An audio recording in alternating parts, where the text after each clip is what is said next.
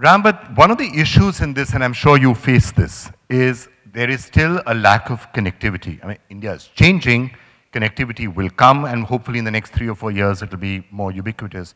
Right now there is a lack of connectivity.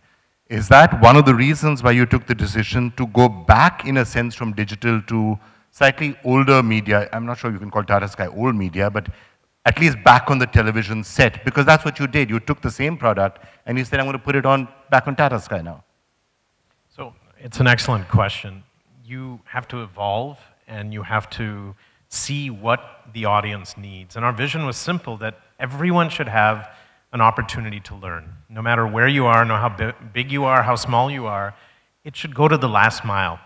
India is still in its nascency, I would say, in broadband technology. And the cost of content, the cost of gigabytes of data is still too high. And that'll change as Wi-Fi becomes public, as you get 4G penetration everywhere.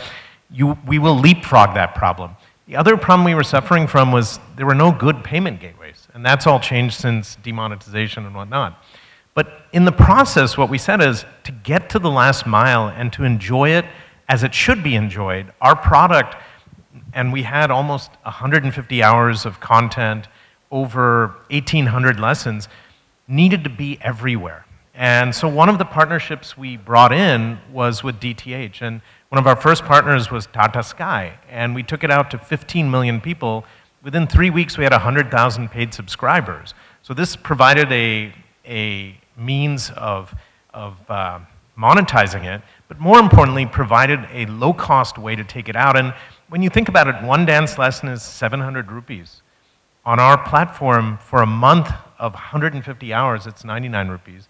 On Tata Sky, it's 59 rupees for a month. And so what we've done is we've really disrupted how you learn. At the same time, we took those same lessons on ground now to 11 schools in India, and we're increasing every single day. And we're taking the same people we trained from the app and from the other environments and giving them jobs. And so this is the ultimate Skill India project where you learn, move, and unite. And at the same time, one other adjunct which we thought was interesting is I put a heart rate band on her. And during her dancercise lessons, in 15 minutes, she had burned almost 400 calories. Her heart rate was sustained 130 to 150. And it's probably a lot more fun getting Madhuri to teach you to dance, burning calories that way rather than being on a treadmill. And that actually became give me your cardiological advice now. Is it actually the same? Don't run on a treadmill, learn to dance instead? Oh, it's a whole different world. You're using so many muscle groups and actually having fun. And the hardest part is to getting... That's your professional advice as a cardiologist. Yeah, absolutely. You're sure. Do something you love, right? Ditch your statins, ditch the treadmill, and start dancing. You know, also treadmill can be so boring. You're just at one point and you're going nowhere. You're trying hard to go somewhere, but you're not.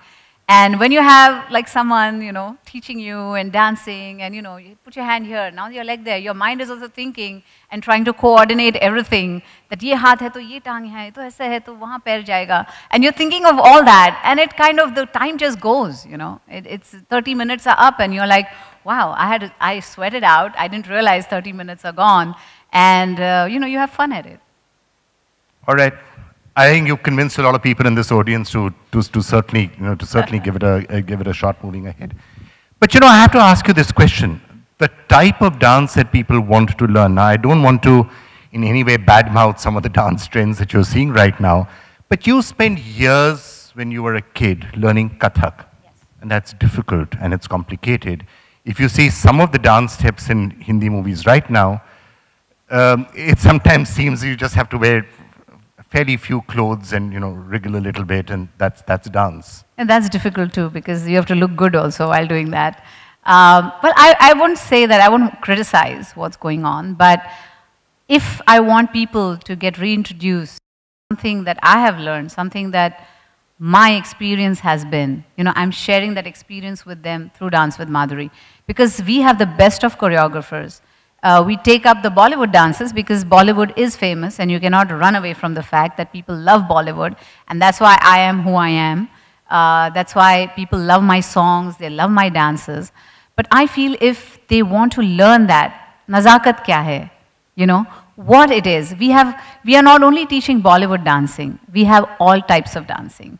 Whether it is Indian classical, there's Bharatnatyam, there's Kathak, Maharaji has taught Kathak, the best dance guru you can ever dream of or learn from. So those nazakat, those adaएं, everything is there. No, so that's exactly the point I'm trying to ask, that in the present, in 2017, is anybody interested in nazakat or adaएं, or even grace for that matter? Because sometimes what you see has got none of those. There's no nazakat, there's no ada, and there's certainly very little grace. I'm not saying everywhere, I don't want to make generalizations, but there are some people, and I'm sure you must be seeing it when you're seeing movies right now, you're saying, people are you craving, could do what you're doing, but do it with a bit more grace. No, people are craving for that. I mean, why do you think the songs that we have, like my songs, say, for example, from the 90s, Choli Ke Piche Kya, any of the songs that you pick up, why are they still popular? Why are people still watching it? Why do people still love me? You know, it's adaएं, they like it. They want to see it, they want to see more of it. And that's why, you know, songs like Kahe Chhed Chhed Moe or Mohe Rang Do Lal, you know, people just love to watch those songs. I think the one thing, you bring up a very good point, that Bollywood, by and large, is the most popular form in India. But the thing is, the audience for the classical dance forms is there, and the problem is, how do you make that sustainable? How do you get people to get interested if they've never ever seen it? And particularly in some places, you don't have access to this sort of stuff. So when we have 35 different dance styles, ranging from classical Indian to jazz to contemporary, and the other interesting part, which you'll find interesting, talk about made in India, 50% of our audience is actually overseas. And not just Desi audiences, but they're learning and they're uploading thousands of videos. And so what we're learning is we're sparking a revolution and bringing together a community platform. And that's what we wanted to do, that how do you translate passion in film, in music, in acting, in dance? Tell me, you must be having used statistics. What are the young most interested in learning? Are they interested in learning some of the better forms of dancing, or are they all saying, well, show me a little bit of hip hop and jump up and down? And So it's very interesting. We have deep metrics on various different platforms. And so we know every user's journey, and we help them along. We have users from 5 to 80, but our predominant pool is from 18 to 44, and 70% of them are women.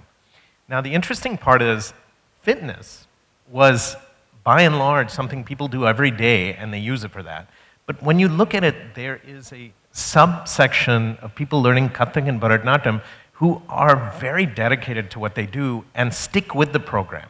By comparison, for the shadis, they come and they'll learn Bollywood with all of their friends for 30 days, and then once the Sangeet is over, they will then come sporadically. But is it a minority of people who are wanting to do the more traditional dance? I mean, it's hard to know, because our numbers are only about 3 million, and we had 31.5 million video views.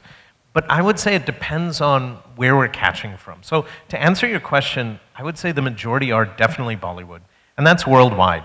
But at the same time, there's a significant minority who are learning real stuff and never had access to that before. Okay, before I allow this subject to go, so how often is it that you will see dances or songs being done on the screen right now when you watch movies, and you say, I could do that, but with a bit more grace?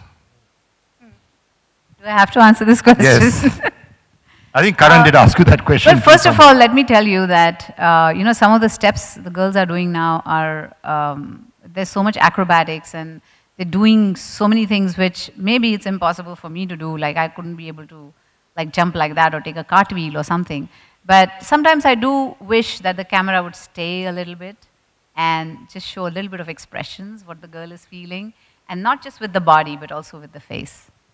Yeah, and item numbers also. It's not that you haven't done naughty songs, you know, with naughty lyrics, but you did them in a slightly different way to some of the item songs. Because I had a lovely guru, Saroji, who was choreographing for me for those songs.